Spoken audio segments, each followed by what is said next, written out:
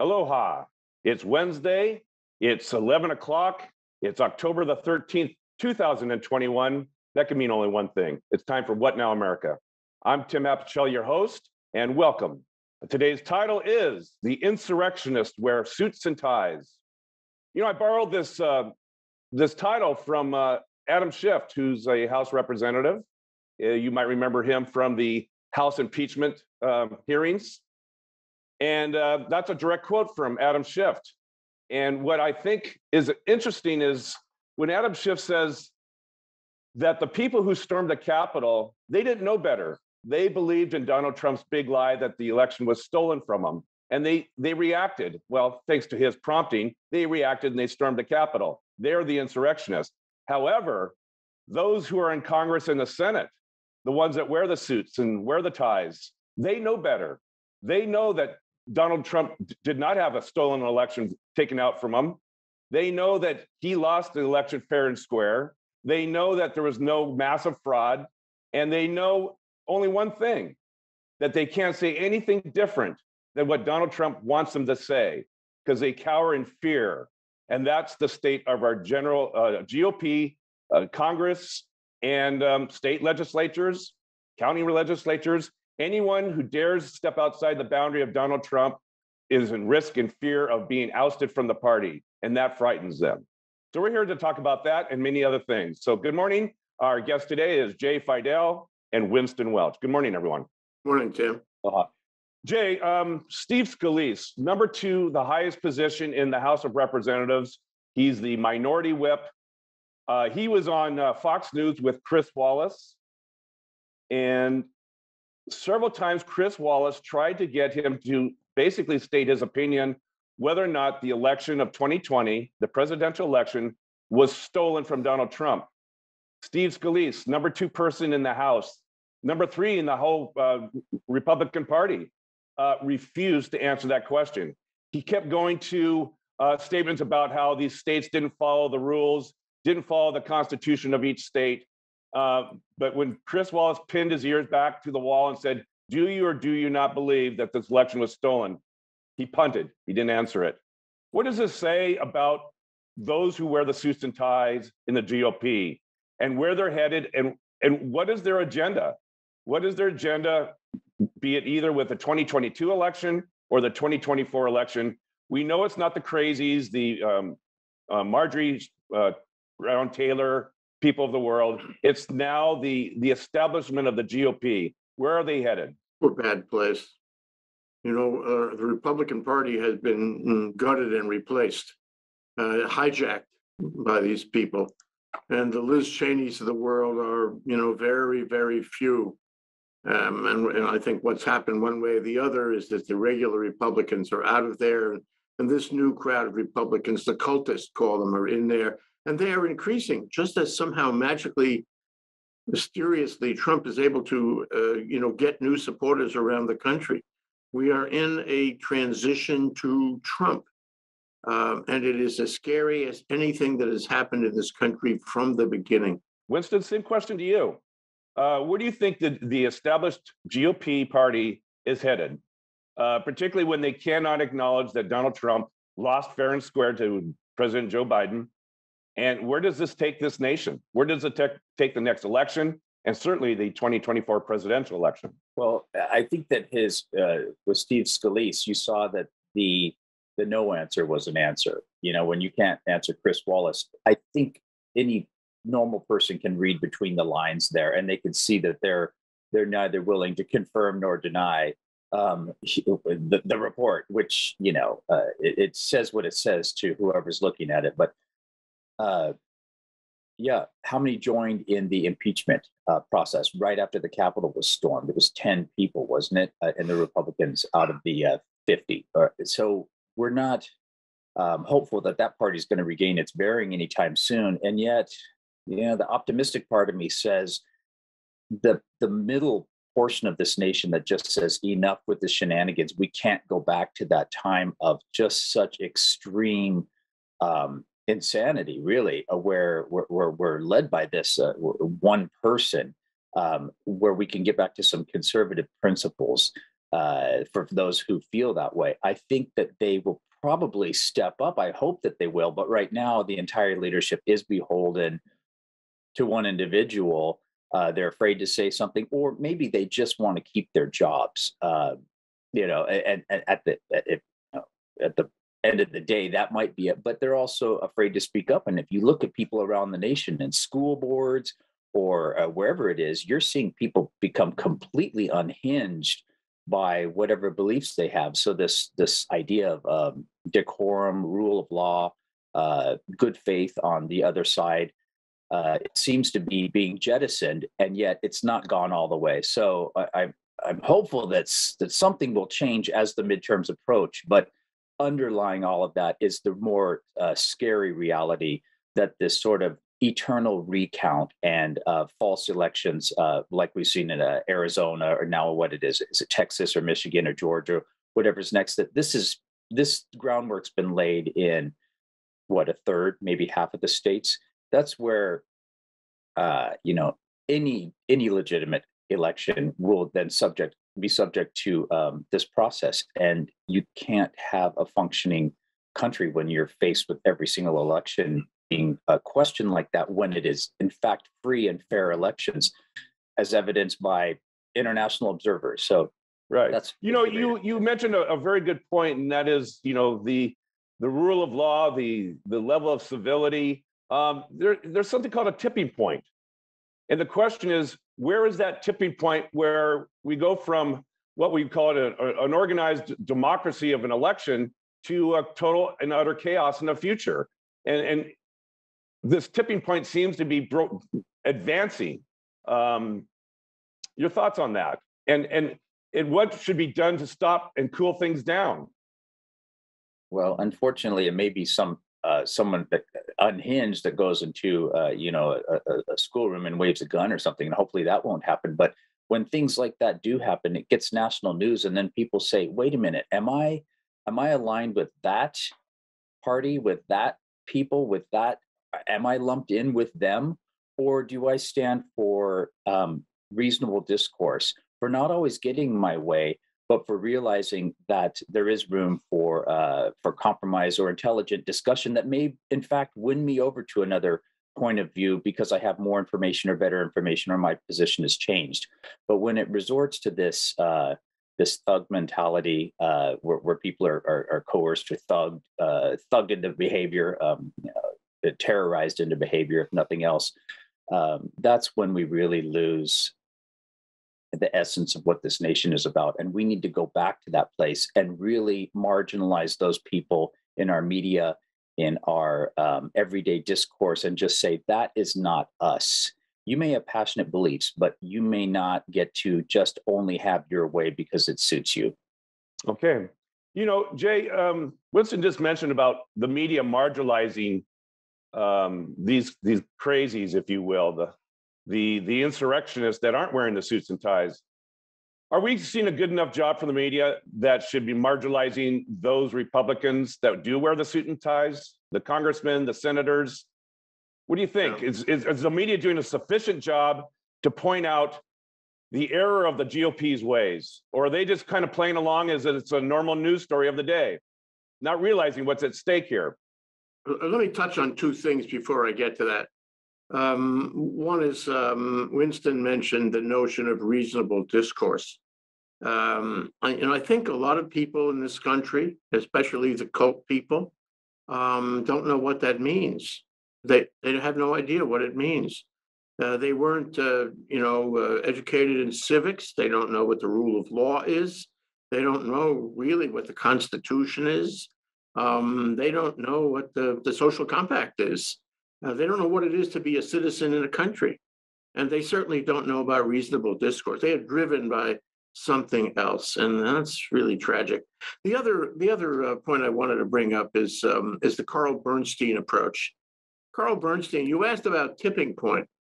Carl Bernstein, if he were here today with us, he would say we're past that. We've already lost it. We've lost our democracy. And I would tend to agree with him. We're already in the frying pan on this, and the only question is just how bad it's going to get and how soon it's going to get as bad as it's going to get. But we can talk about Carl Bernstein later. To go to your question about the media, okay? I think the media has to be treated as part of this. As obviously Fox News is spreading disinformation and lies as fast as and you think that they would have some sense of order, discipline, reasonable discourse, some sense of truth, of journalism, of democracy, and of the damage they can do with all their listeners. But they follow the rule of engagement. That is, you want to maximize your profits, you maximize your engagement. To maximize your engagement, you appeal to the lower instincts. That sounds just like Facebook, doesn't it? So we have many influences on our lives. All of us, have many influences on our lives that tend to engage us with raw meat stories. And that includes not only Fox News, it includes the liberal press, if you will. Where do I look for my news? And I have to say that it's really getting old. You have these two channels, MSNBC and CNN, and they go on with opinion discussions with pretty much the same group of people. What do they call it? The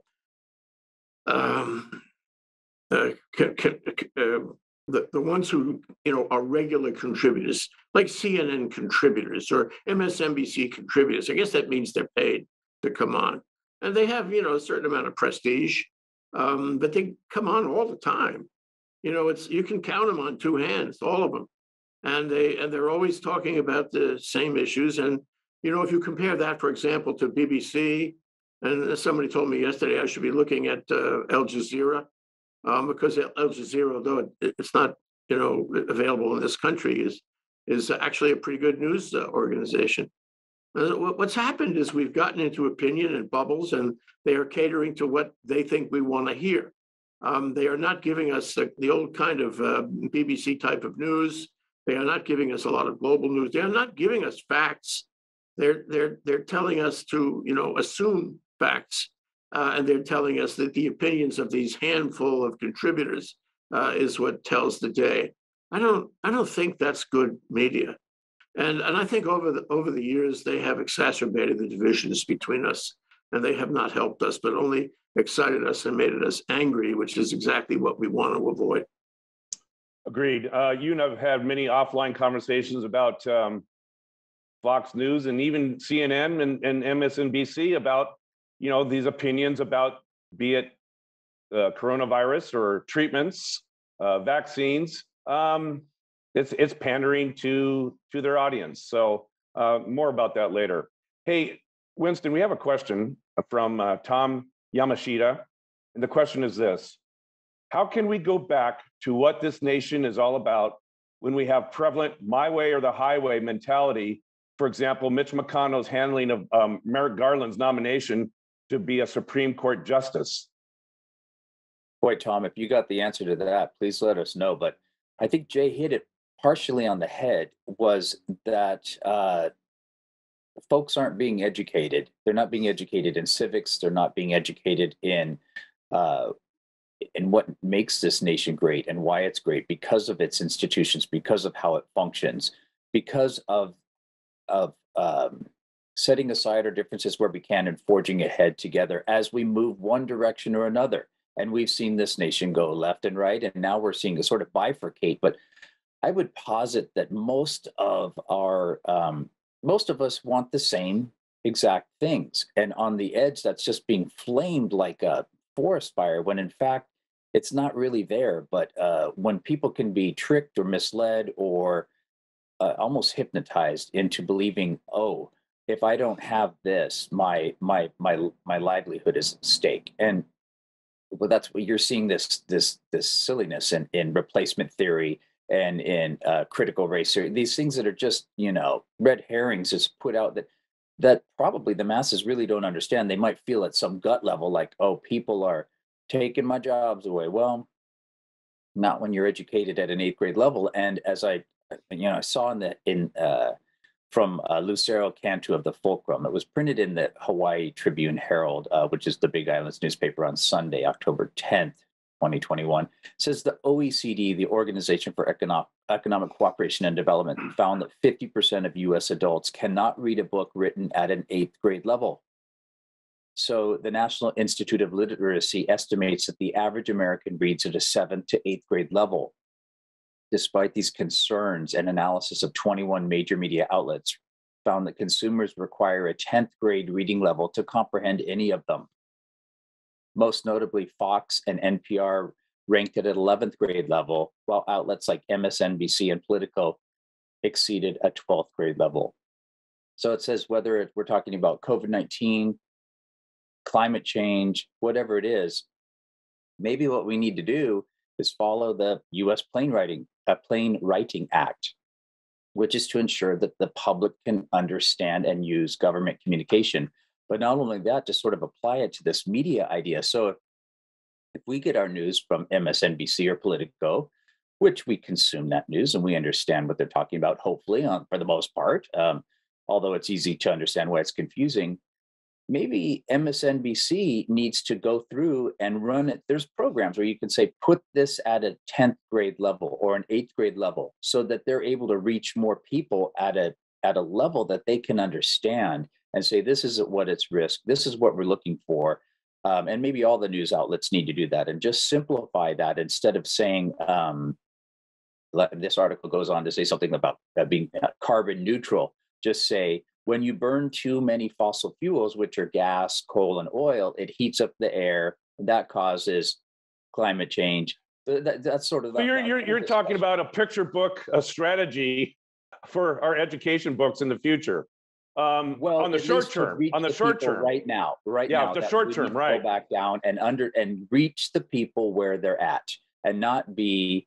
Although we have relied on this sort of political and economic, and in all levels, there's a sort of a ruling class. I mean, isn't there? Whether they're university professors or whatever, the experts. But there's another book out there called The Death of Expertise, where every man or woman is an expert unto himself because they read a TikTok article about it or an Instagram post. And so suddenly they have, I was reading about the COVID-19 and this idea that it causes infertility. And it was an interesting article. Yeah, I want to take this that you brought up, and I want to ask Jay a question about this. Jay, it does seem like the genesis of all our problems is a lack of understanding from the population of what the basics are the origin of our country, how we came to be, civics lessons 101, the basic understanding of the rule of law and how our government works, be it to judicial, legislative, and executive branch. The basics are not understood. So how do you preserve a democracy when half the country doesn't understand what a democracy is? Is there a long-term solution and a short-term solution to try to get to this very problem so that we can preserve the democracy? Jay Leno, when he was doing the night show, used to have a thing called jaywalking, and he would stop people in the street and would ask them these, really basic questions like, who's the vice president? And 90% of the people he asked did not know. They don't follow it. They don't care about it. And they don't know to care about it. The problem with re-educating the public is, dumbing it down may not be the solution, because you need to be educated, and dumbing it down doesn't really require you to be educated, nor does it help you be educated. And they say it's a generational thing. You've got to get into the schools and educate people. And it takes a generation, brand new generation of kids entering schools where you train them up and you teach them about these things. But think about the time that it takes. It takes a generation. It takes a number of generations before you have the country, educated. We aren't going to get there. Carl Bernstein would tell you it's too late. He would tell you that we've already crossed the tipping point. He would tell you that we are in a civil war right now, and it only leads to bad things, further divisiveness and violence, as it has in developing countries around the world. We're on that track. But let me add one other thing. It's not just education; it's interaction. One of the things I love about this program, Tim and Winston, is that we interact, we throw out opinions, we test each other, we disagree, we learn. The three of us or anyone on this program learns a lot during the program, but most people do not have that opportunity. Okay, they do not have that opportunity in COVID. And if you look at your own life, you find that you're talking with and engaging with fewer people all the time. We are in our little worlds, our little Zoom worlds, or whatever you want to call it. It's not like it was. And we don't have the engagement with people. Therefore, we don't have the opportunity to have a meaningful conversation, analytic conversation, a conversation where we test and learn. We don't have that. The other thing is that we have and that's been going on before COVID, by the way. That's the way our world works. We have lost this opportunity, this engagement, this critical thinking opportunity. But the other thing is to exacerbate that, to accelerate it, we have social media. And as we discussed a minute ago, the press, which gives you what you want to hear. I talked to one of the networks years ago, and I said, why don't you guys cover more edgy news, more global news, more news that affects our future? Why don't you do that? He says, no, we can't do that. We have to give them what they want to hear. And they want to hear sports, news, weather, and crime. That's what we give them. And if we do that, they come around and we get views. And if we get views, we get advertisers. We get advertisers, we get profit. The system is broken. It's not about to be fixed. We are not about to have opportunities for critical thinking and true education. Winston, you'd like to comment on what Jay said? And to add to that, we're going to get an education here shortly, maybe in the next month or two, from the January 6th steering committee, the House of Representatives, about the Capitol insurrection. That report, will it be beneficial? Will it be educational? Will it enlighten even those who are, on the Fox News watching circuit? Will it give them insights to what really happened? Or does it sit on a shelf and gather dust and cobwebs? It will sit on a shelf and gather cobwebs at the end of the day. I mean, there'll be useful information in it. Who knows what revelations there will be. But again, when you have the supporters of Donald Trump saying they don't care if he was fed Russian information or any information, if he was lying to the public, it doesn't matter. The goal of having him stay in power is what mattered. And when you have that level of of belief and of acceptance of horrendous behavior, that just doesn't work. Now, to get back to Jay's point, yes, it is a generational thing. And are they going to get it? I don't know. What percent of kids here in Hawaii are in public schools versus private schools? Well, I think we have the highest percentage in private schools. It's a lot of people that just say, I'm not putting my kids in public schools. How are they getting a uniform education? Do we really know what they're getting? And if we do have a ruling class, which I think most nations do, and who controls the banks? How do they set financial policy? You and I can't make those decisions. We don't understand the mechanisms of it, or even if we do, a lot of it's just sort of a black box.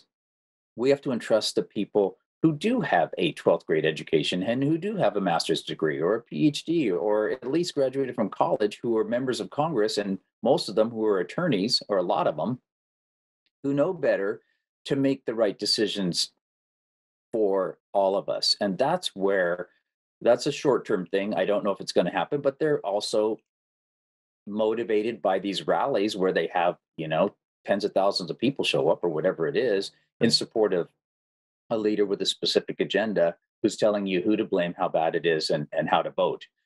Or if you vote and your vote isn't counted in the way that he wants or that is wanted, then it's a lie and it's fake and it's a fraud. So we've got a lot of fronts to face on this, but one of them can be, I don't even want to call it a dumbing down. I want to say it's a meeting of people where they're at. Now, are we going to get suddenly people who are Donald Trump supporters to start watching MSNBC or reading Politico if they go to a 9th grade reading level by just simplifying some terms without really dumbing down the message? I doubt it. Is the media's job to present facts and information? Ideally, but really fundamentally, These are owned by corporations whose sole responsibility is to create a profit for their owners, which means selling the most ad space. Now, whether they're selling it to the left or the right or the center, is there a center? Maybe the mainstream media is a center, but that is their only responsibility at this point that I'm aware. Let me go to that point exactly. We got a question from Cynthia Sinclair. Do you think stricter regulation will help stem the misinformation? Which is to say, where is the FCC on all the misinformation that's being blithered and blathered about on Fox News, specifically about COVID vaccinations and COVID the virus itself? I mean, this was irresponsible reporting, and yet not a word out of FCC and its regulatory powers. But where do you put someone like Seth Rogen or like a Rush Limbaugh, who may have their own channels and they don't rely on even Fox to disseminate their news, that they have their own followers outside of that? Where do you draw the line? Well, there is something called public airways for the benefit of the public. And I've been harping about this for quite a while now, and that is the FCC seems to be remiss in its ability to oversight the public airways, be it radio, be it TV, and where are they? But how do you do that? How do you go? I was in Arkansas. How did they do it before? I mean, how did they do it before? I was in Arkansas, and all I heard was basically right-wing talk radio, a lot of Christian music radio stations, and country music, and not a lot.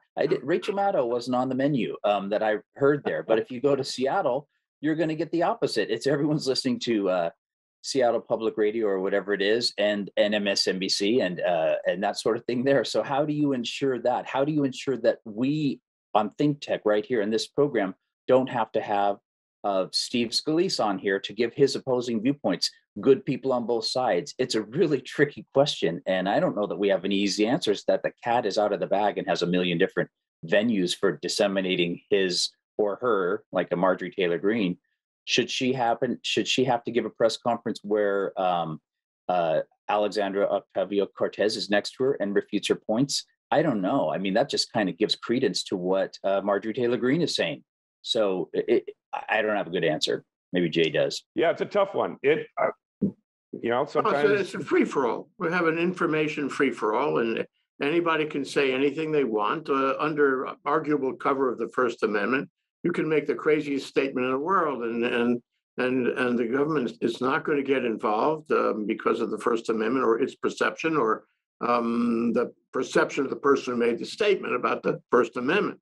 And Joe Biden this is one of his great weaknesses. He's got a few weaknesses as it now appears. He's not doing anything about it. He's not encouraging the FCC to do anything about it. And so what you have is what do they say about the internet? It's an information highway. This is a free-for-all information highway.